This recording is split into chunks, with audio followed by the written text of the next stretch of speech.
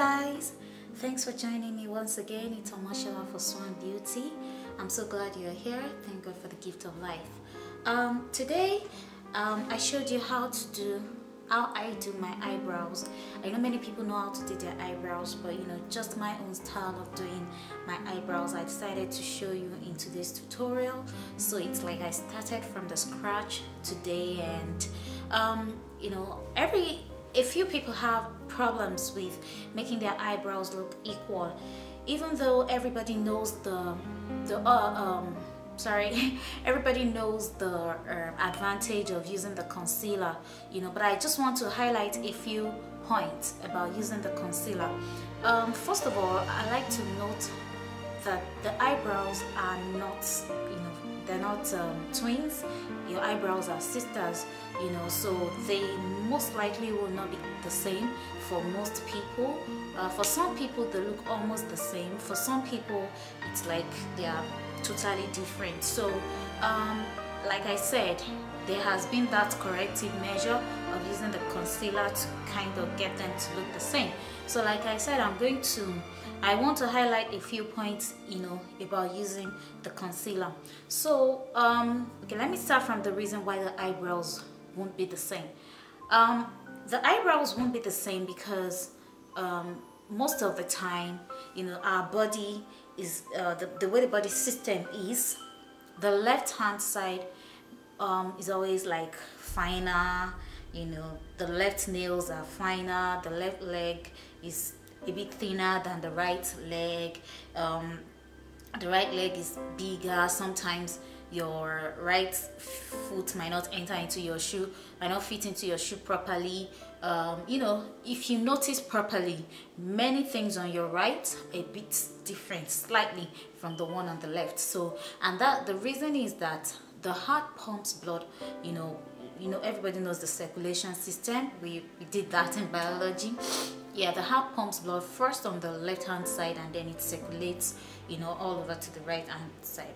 So I believe that's the reason why the brows are not totally the same. So in correcting that, it starts majorly from shaping the eyebrow.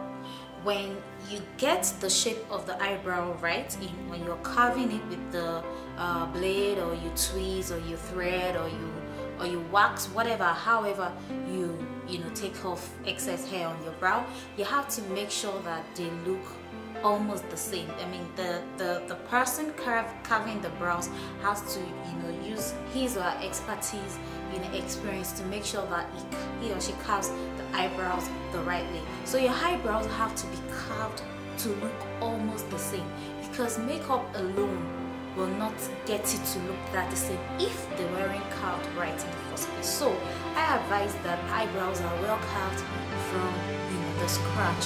So when the eyebrows are well carved, then we can now talk about, okay, using your pencil or your eyebrow filler, all that. So I majorly use pencil.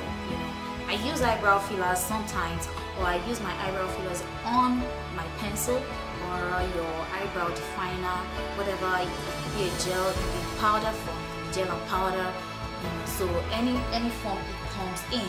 So like I said, I use pencils, so I make sure my pencils are well sharpened. So I use my pencil to define the shape of my brows, follow the exact line. So once I get that, I fill it in. I brush with my spoolie brush or my mascara wand, however you call it, and then I just make sure it has this natural finish. And then we now move on to the concealer. Now I believe that the concealer does three things for you. First, it highlights your brows, like it's it highlights it, brings light to the brow bone. That's the first thing. That's why you can use a lighter shade of concealer, so it eliminates that your area of your brow bone. And then the second thing is that it actually cleans off the brow, like when you after having to use your pencil and then you use your spoolie brush and all that, then sometimes there might be some excesses. Your spoolie might have just kind of messed it up a bit, so you want to clean up with your concealer. So it cleans up you know, for you, and it also helps you in making sure that they look the same. That's why some people, when they are trying to get their eyebrows or use the concealer to, you know, carve their eyebrows, they kind of first of all make it like a unibrow. The concept of that is to make sure that one is not up here and the other is down there. That's why some people do that. I mean, I believe that if you like me, I don't have to do it like almost like a unibrow. I can take it up to a point but not closing up, because I figure that some people end up not taking off the excess. You know, you clean it off.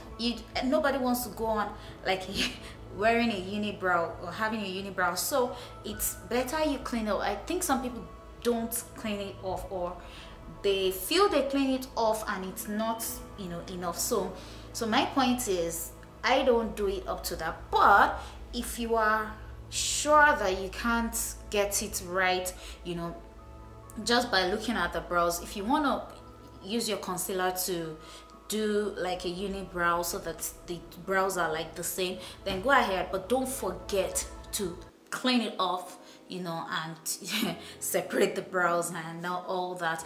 And it's always nice to have like a lighter finish in front, you know, because naturally your brows go out, they grow out. So nobody has like a thick brow from beginning.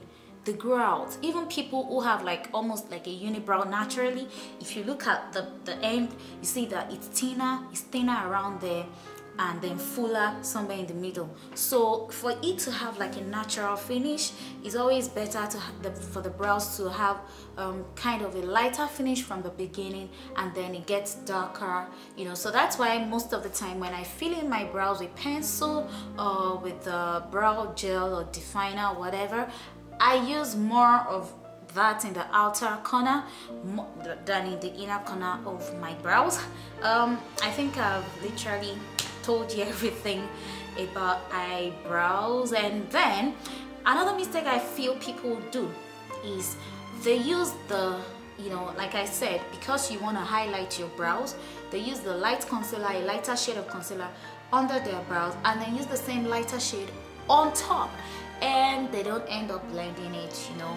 And that's always like an error. For you to have like a natural finish, I advise, because I mean, blending of concealers might not be all that easy. Some people use foundations. I use foundation most of the time to, you know, highlight my my under eye, because it's easier to maneuver, it's easier to manage. Concealers are of a, you know, denser composition than regular foundations. So when you use your foundation, it's easy for you to blend it out, and it gives a natural finish, even for the top one. So, but I majorly advise that you use a light. If you want to use a lighter shade under your brows, please go ahead and do that. But for the top of your brows, I advise to avoid the mistake of having that white finish. I think you should use your exact shade of foundation or concealer for the top brow to clean it up and all that. So that's majorly my advice for brows. So I think I've given a full tutorial about eyebrows. So when you watch the video, I'm not saying anything basically there, but you can see what I mean. So right, like I said, this video is majorly about the eyebrows, and I did this like a cut crease eyeshadow, you're gonna see there, and also my lip, basically how to apply my own lip color. So I think that's it. Thank you for joining me once again. Let's go into the look right now. Enjoy the look, and I hope you learn. If you have any questions, you can let me know. We can talk about it, we can have fun together. Don't forget to like, don't forget to share, don't forget to subscribe, don't forget to give it thumbs up and place your comment, you know, for this video. Thank you so much. I really appreciate you guys. God bless you.